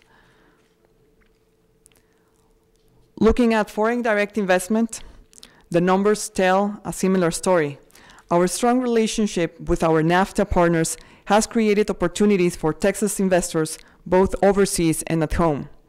You see that more than 16,000 jobs have been created by our foreign direct investment in Canada and Mexico alone. I would note that this represents just a small number of Texas workers that rely on NAFTA. In his recent letter to Ambassador Lighthizer, our governor said that NAFTA supports more than 1 million jobs in our state. So what are we sending overseas? Don't even bother in trying to understand the names of these products. It's difficult. But here we have Texas' top 10 export commodities. Most of our top exports are related to crude oil and natural gas. And guess what? Natural gas demand is growing at a very rapid pace in Mexico, and with it, Texas natural gas exports. Mexico now imports 75% of its natural gas from the United States, with nearly 80% of that amount coming from Texas. 65% of all the gasoline demand in Mexico is imported is going from the United States. And 100% of the gasoline demand in Juarez is coming from Texas refineries. So all the gasoline in Ciudad Juarez is from Texas. As for these other categories of motor vehicle parts, plastic products, computer equipment, and the like, I will note that more than 80% of Texas exports go to our NAFTA partners. Here we have our top imported commodities. And NAFTA has transformed production lines. Often this means that products move back and forth across the border several times on their way before reaching the final consumers. In some industries, as much as 40% of the parts in Mexico imports are actually American. Now, one trade topic that has dominated the headlines recently is the question of steel and aluminum tariffs. President Trump has announced new tariffs of 25% for steel and 10% for aluminum imports. And again, Texas stands to lose in this scenario. Our state accounts for a quarter of all steel brought into the United States. And the next state, Illinois, doesn't, it imports less than half that amount. If we take a look by country, we see that so far these tariffs have not been imposed on steel for Canada and Mexico, but again, we will see what happens after May 1st. Even so, our NAFTA trading partners sell us about 25% of the steel we buy from overseas. So already Texas manufacturers are feeling the impact of the new tariffs. My last few slides look at the data around some of the claims made about the need for new tariffs or the need to blow up NAFTA. We hear, for example, that the existing trade system has cost the US jobs. Of course, there are shifts as industries realign. But since decades ago, the United States and Texas have seen steady job growth. But what about then the purchasing power of Americans? We demonstrate here that per capita income adjusted per inflation has been up in Texas and in the United States. Something else we often hear is that our trade deals have caused manufacturing jobs to move overseas. Has the manufacturing employment shrunk? Indeed. But what are the driving forces behind this shift in employment? If anything, the manufacturing sector is producing more than ever, even as it employs fewer workers. Therefore, technology and automation of manufacturing processes is what's driving manufacturing job losses, not NAFTA. I will finalize my remarks saying that when NAFTA opened borders, it opened the door to thousands of business opportunities, and Texas seized the moment. We have transformed these opportunities into tens of billions of dollars every year and upwards of 1 million jobs for Texans. If the U.S. withdraws from NAFTA, all of these gains are at risk, as is the stability of hundreds of Texan companies, the experiences of millions of Texas consumers who like lower prices, and the security of thousands of Texas overseas investments. On behalf of the Hunt Institute, I urge the Texas legislature and the committee members here today to do what you can to preserve the economic benefits that have come to our state because of NAFTA. I would be happy to take any questions. No, thank you. Thank you. Michael Pacheco?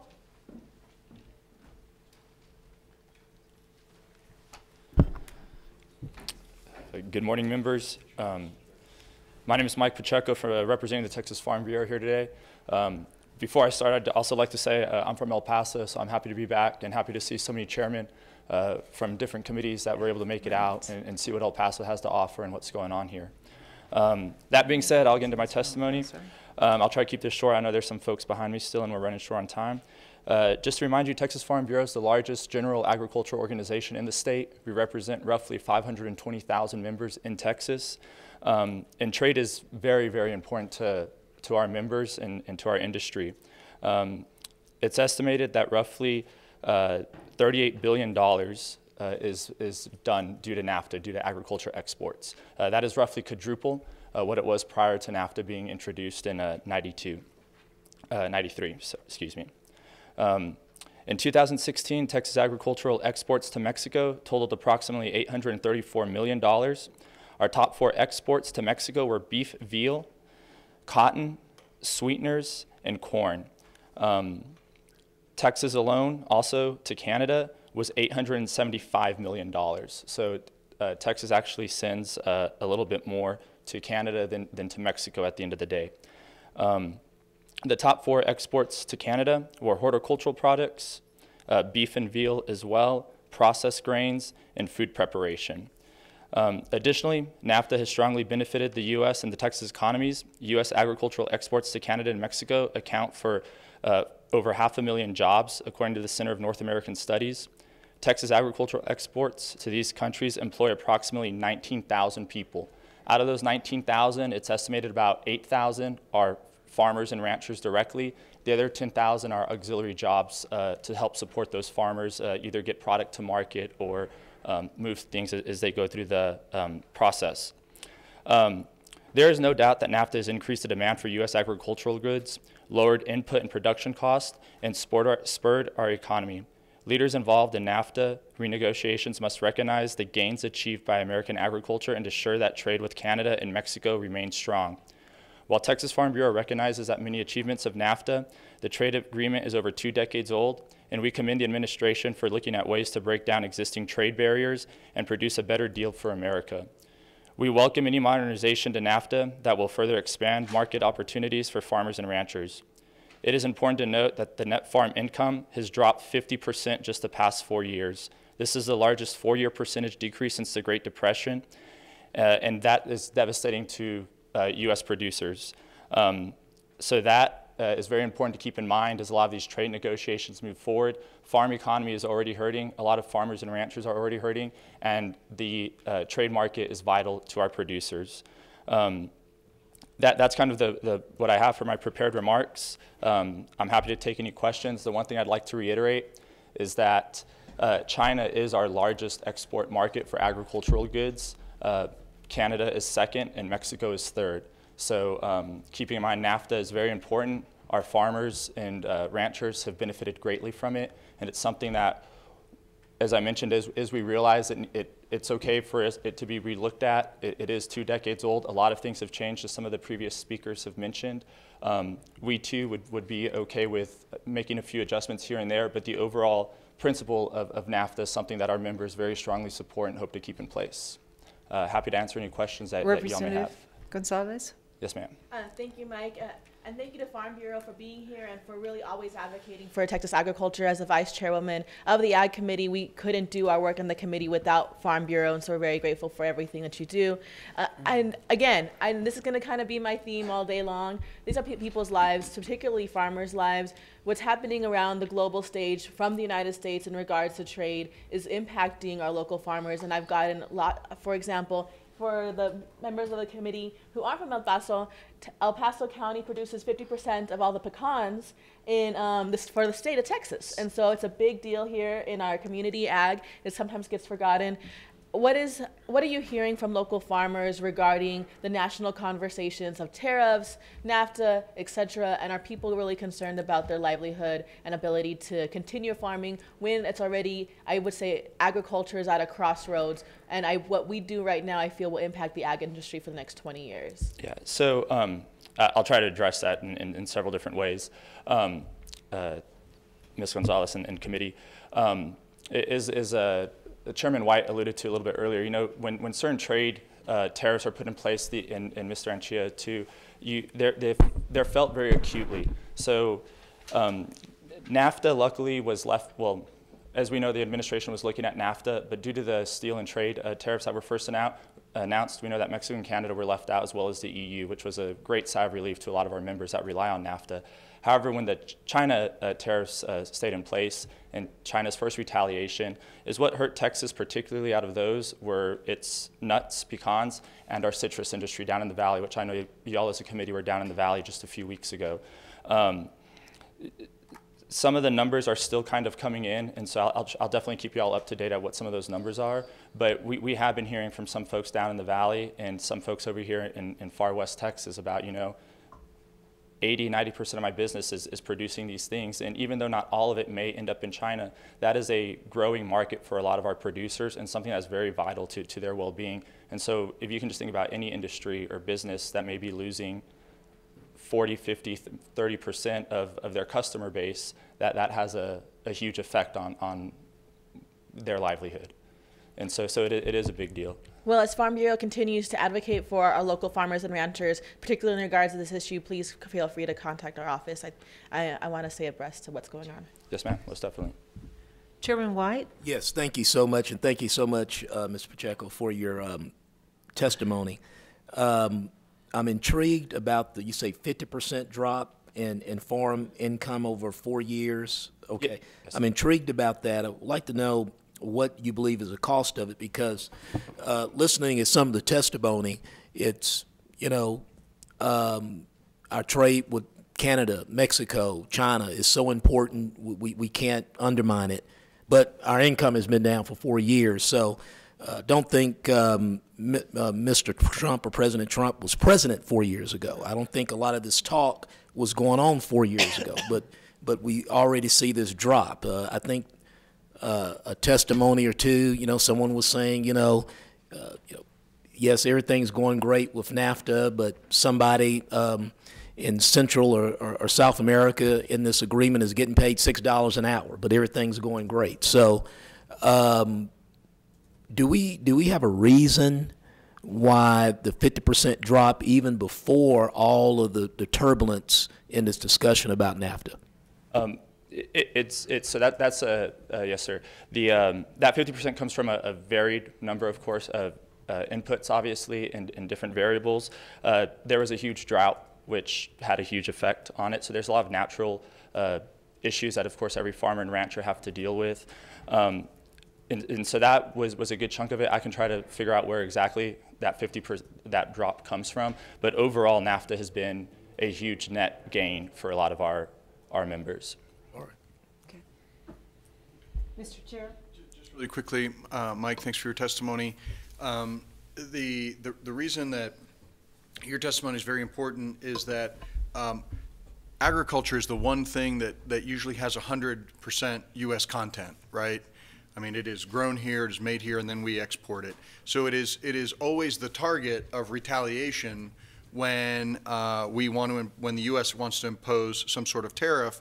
The first ones to get hit are agriculture, because it's 100% American content, and there aren't widgets or component parts from other countries.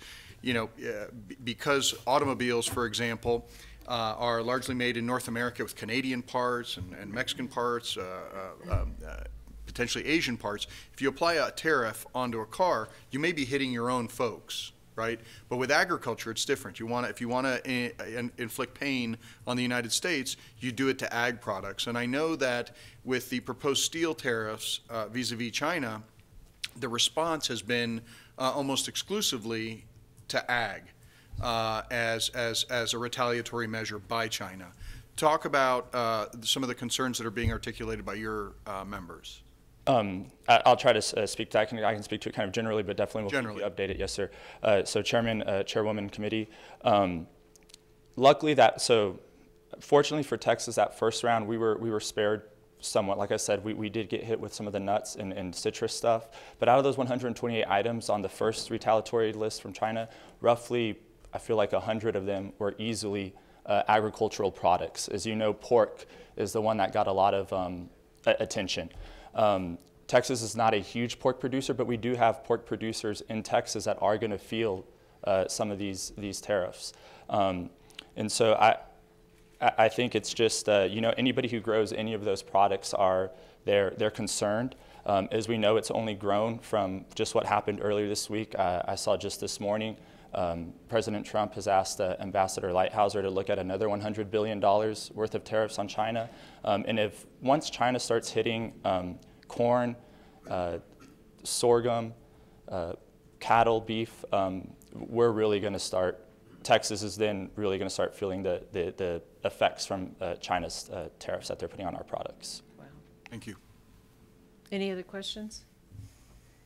Thank you so much for your testimony. Yes, thank you, Committee.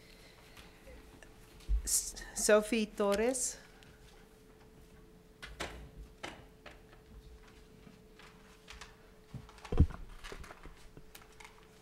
Hi, hello.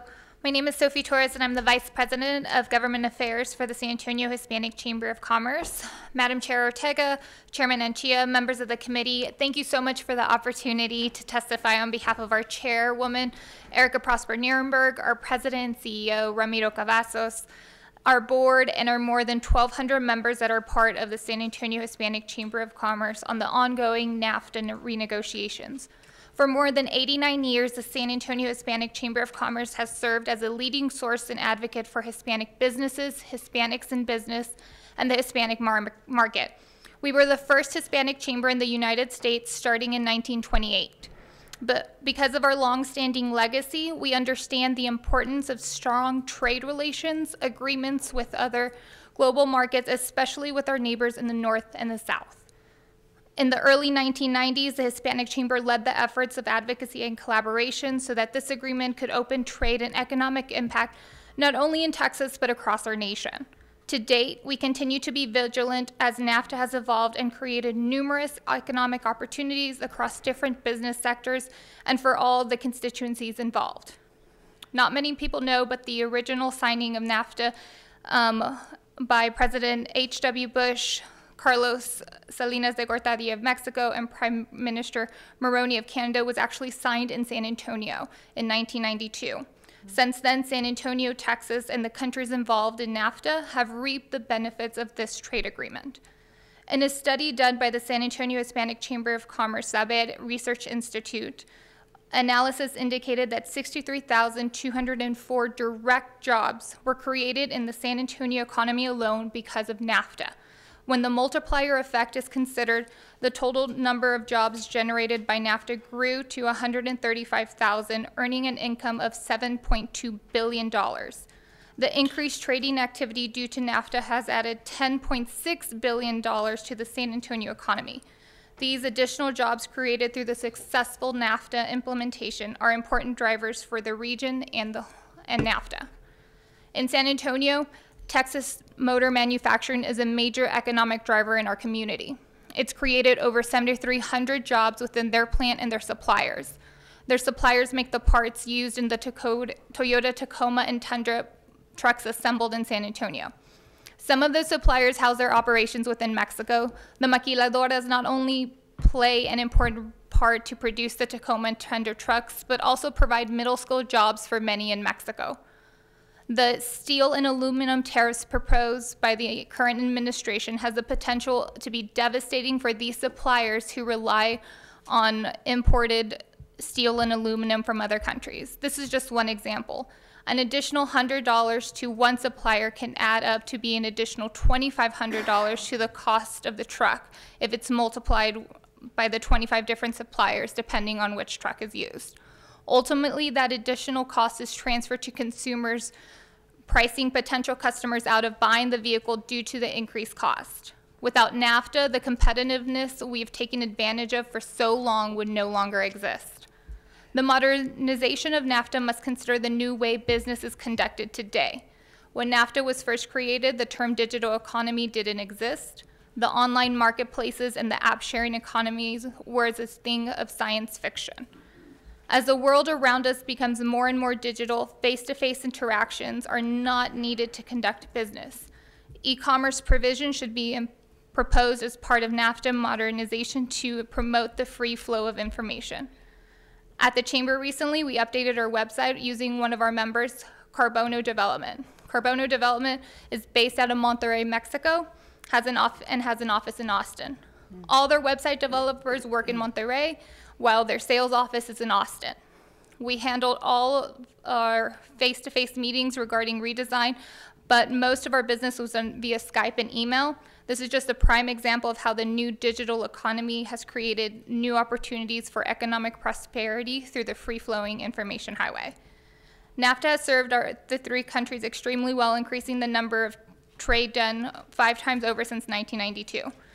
Texas shares 1,200 miles of common border with our southern neighbor, unifying our economies, histories, and lives. Because of this, many traded goods pass through our state, making the effects of NAFTA much greater for us. We are at a point today where we must address today's challenges that affect the North American region while securing the safety and efficient movement of goods. Madam Chair, members of the committee, thank you so much for your time, and I'm happy to answer any questions you may have. Members, any questions? Thank you for your testimony. Thank you. Joseph Heaton. Or Heaton. Thank you, Madam Chair. My name is Joe Heaton, and I am the Director of Federal Affairs for the Beer Institute.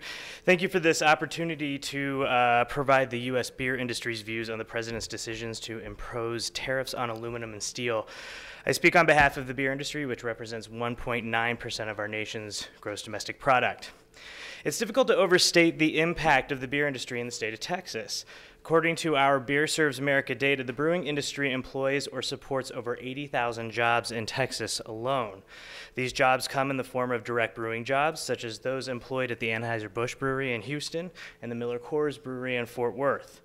They also include importer jobs, such as those workers from Heineken USA that import Tecate into Texas, or Constellation Brands who imports Corona directly through Eagle Pass, Texas, from their Nava, Mexico brewery directly into the United States. The administration's decisions to impose tariffs on aluminum is of great concern to the beer industry.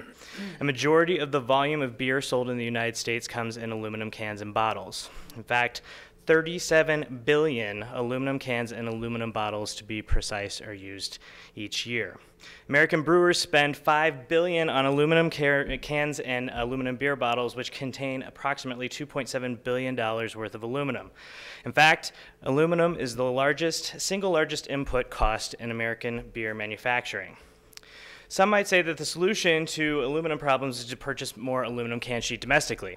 Fact is, we do. 98% of the can sheet that's used to make aluminum cans and bottles is actually made here in the United States. The problem is that that's not the whole story. You need to use imported primary aluminum to make that can sheet. There's not been enough domestic production of primary aluminum for decades. In fact, the U.S. has been in a deficit position with respect to the manufacture of primary aluminum since the end of World War II. Now, under the new tariffs imposed by the administration, the beer industry must pay an additional cost on this primary aluminum and on that 2% of can sheet that's imported.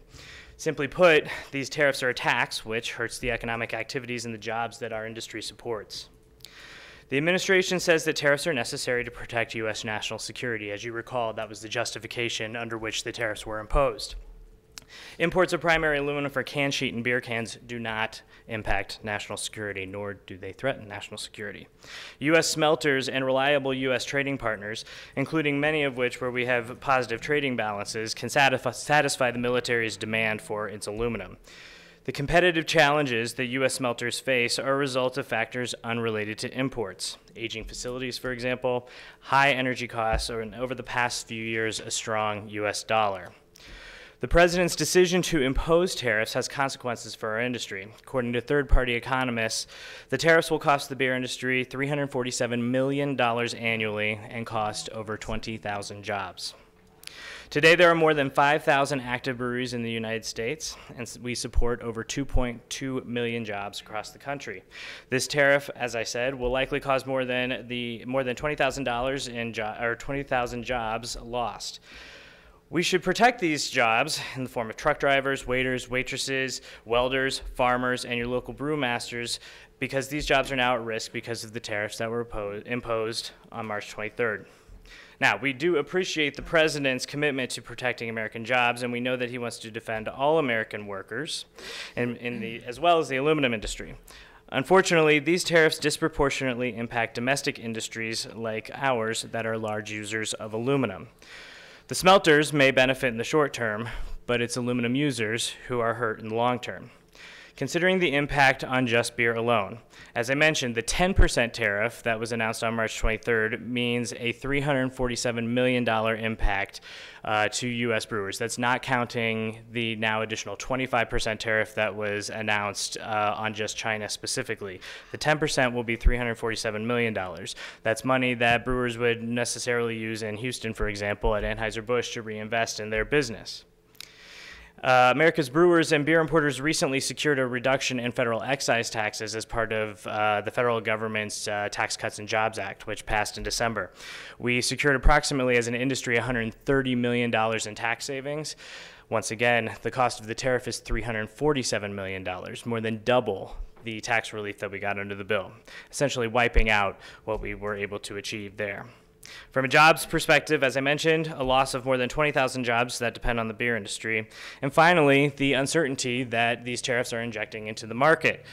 Since the president announced his tariffs, the Midwest premium, or the spot price that beer companies use to purchase aluminum, has skyrocketed, far exceeding the 10% tariff.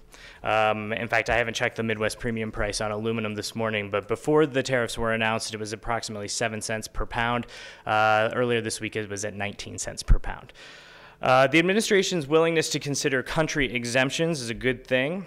Granting temporary exclusions from the tariff until May 1st to Canada, Mexico, and the European Union, Australia, Argentina, Brazil was a good first step, as these countries provide a very large percentage of the primary aluminum imported in the United States.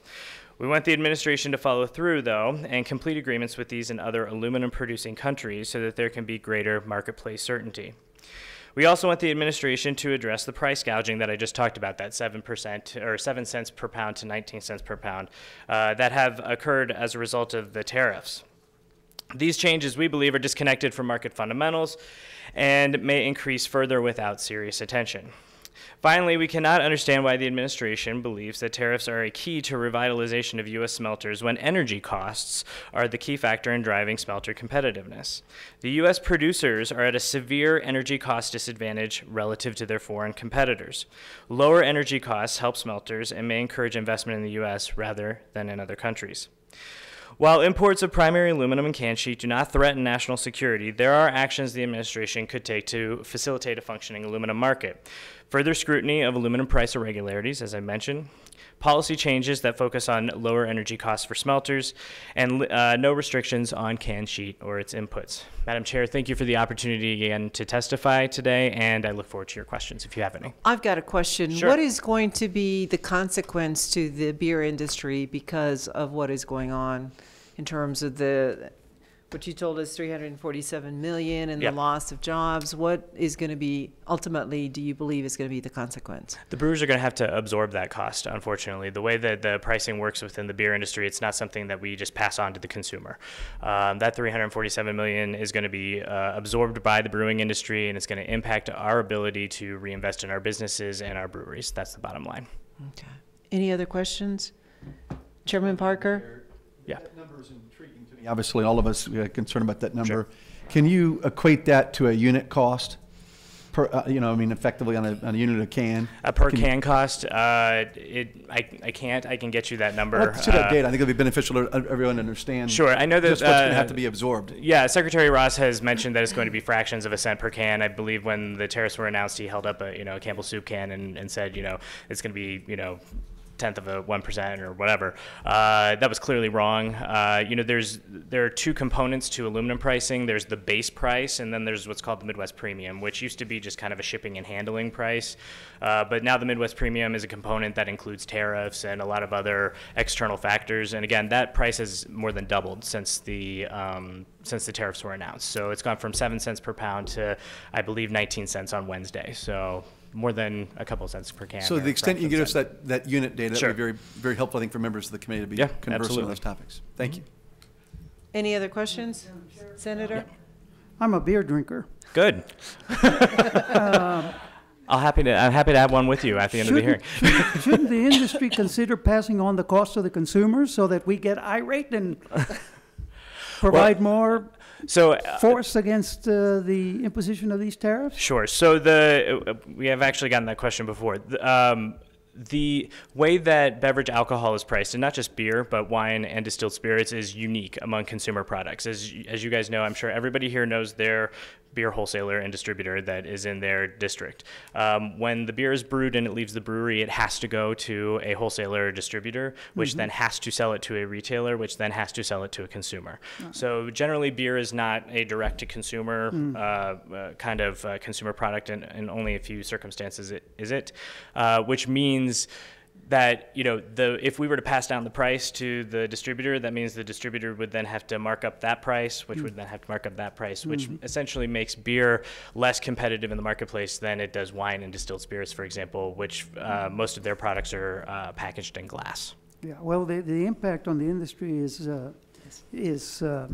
Huge. Is huge. Yeah. As the chairwoman said, I was wondering why the Beer Institute was here. Yeah. And obviously the aluminum cost then has a bearing on your industry. So Sure. I mean, it's you important can't for people to know that. Yeah, I mean, you can't. The trend is that more packaging or more beer is going to be packaged in aluminum than glass. Right now, we're at about 60% of beer comes in the form of an aluminum can or bottle. If you've been to a baseball game, it's not coming in glass. If you've been on a boat, you've gone to a pool, not coming in glass.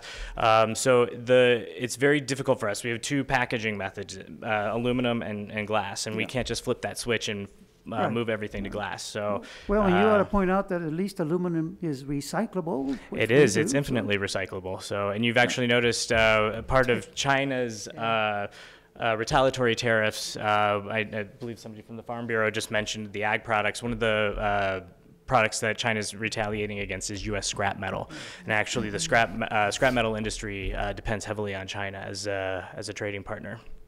Thank you. Yeah. Thank you. Yes. Sure. Is this three-tier model that we have in Texas, is that in every state?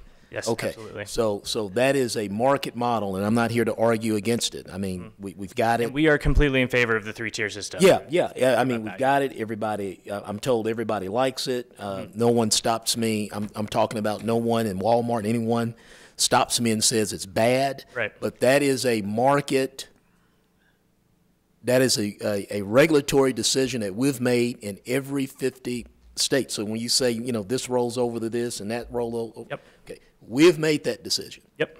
Okay.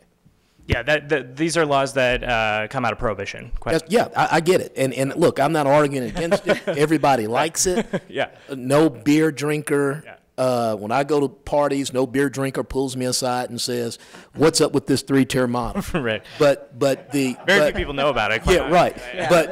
But the dilemma that we're talking about, okay, is a regulatory decision that we've made in the legislature throughout this country. Sure. Yeah. It's not one that the market. Well, you probably asked for it after prohibition, okay? But it's a regulatory situation. Sure. Yeah. Okay, got it. Mm-hmm. Thank you. Any other questions? Thank you so much for being Chair. here. Yep. Yeah. Our last witness is David Gilliland, and of course, even though you're last, you're just as important as the rest. Thank you for being here. Thank you, Madam Chair. My name is David Gilliland. I'm a lawyer with the law firm Duggins, Renman, and Romero in Austin, Texas, and I'm here on behalf of the Texas Pipeline Association. Terry Cannon, its president, expresses his regrets for not being able to be with you today. I think there's a presentation, and okay, so I go this way, or...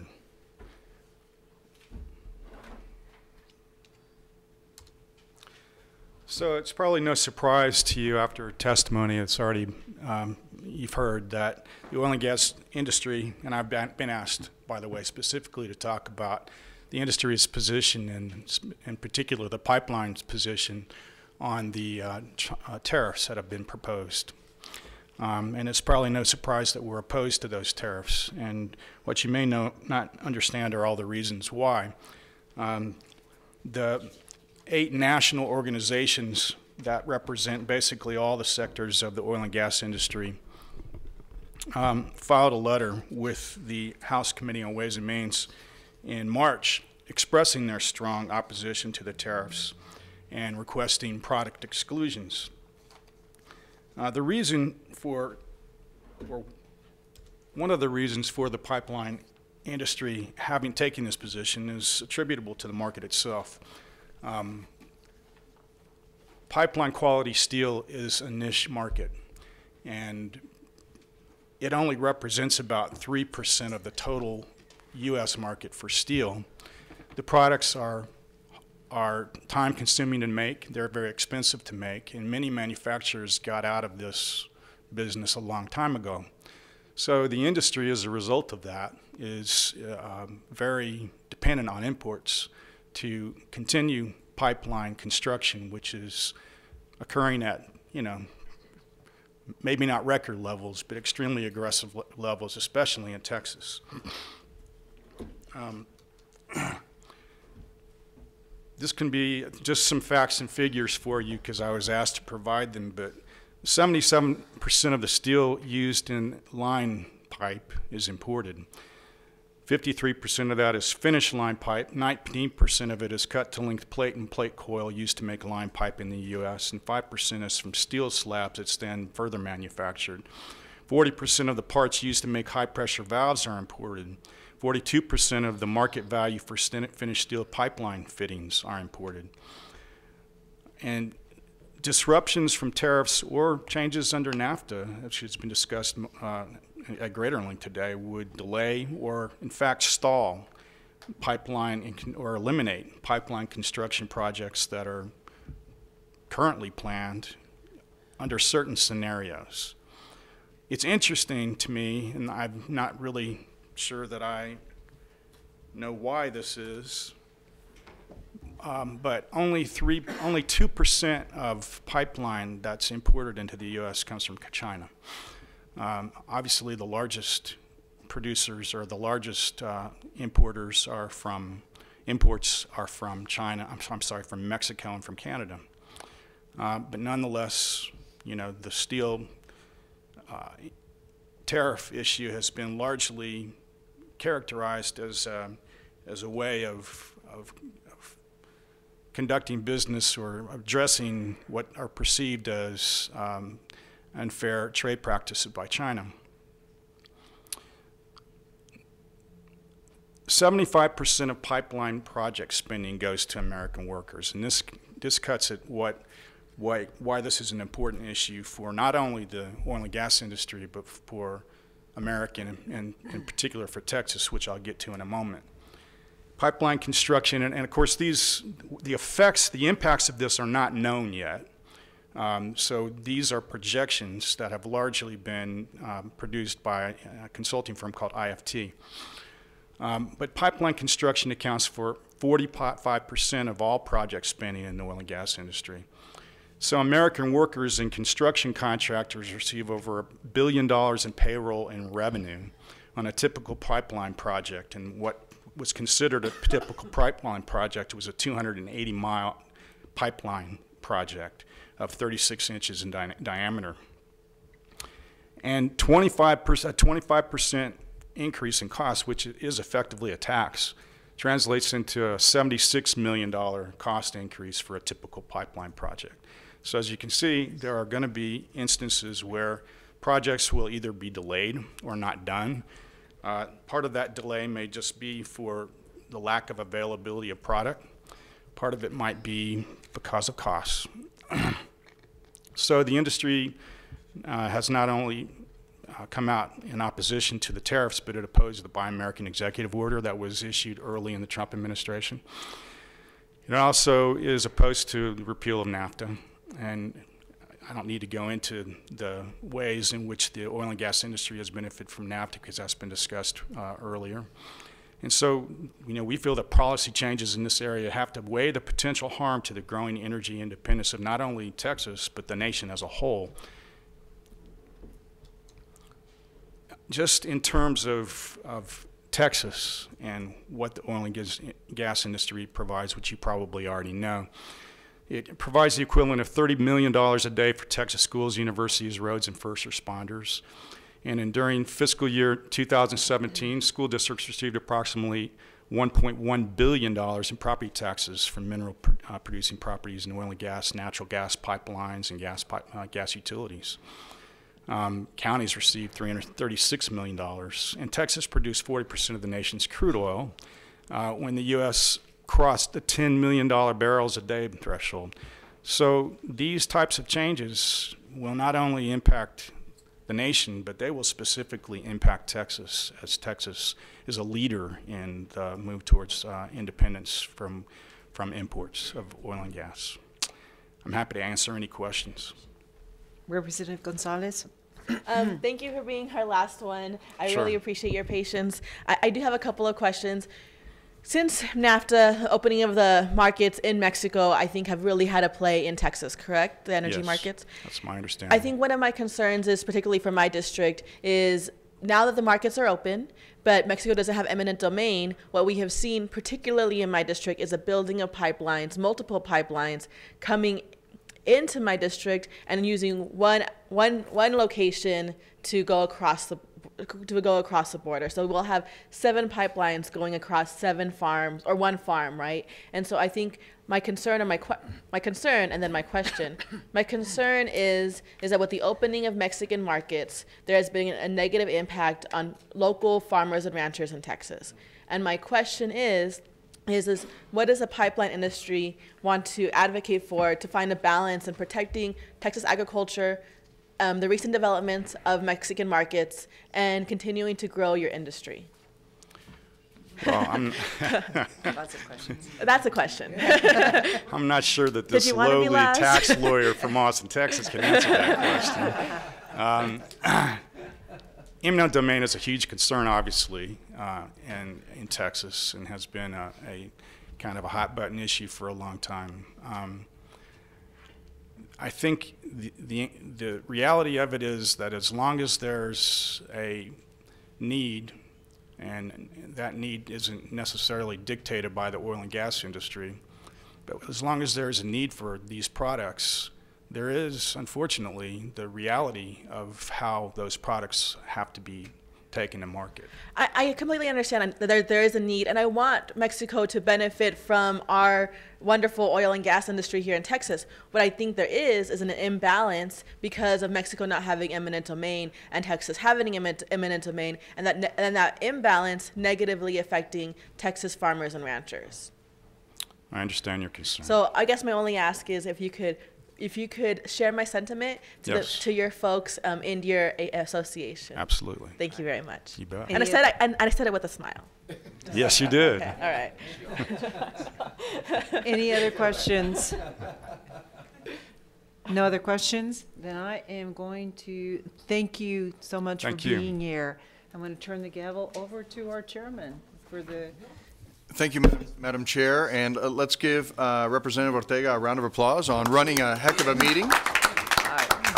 Thank you also to Mexican American Legislative Caucus Vice Chairperson Gonzalez for being here the whole time, and from the lower chamber, Senator Rodriguez for accompanying us for the duration of the meeting. Thank you also to our generous hosts here in El Paso and to the participants who brought us the testimony.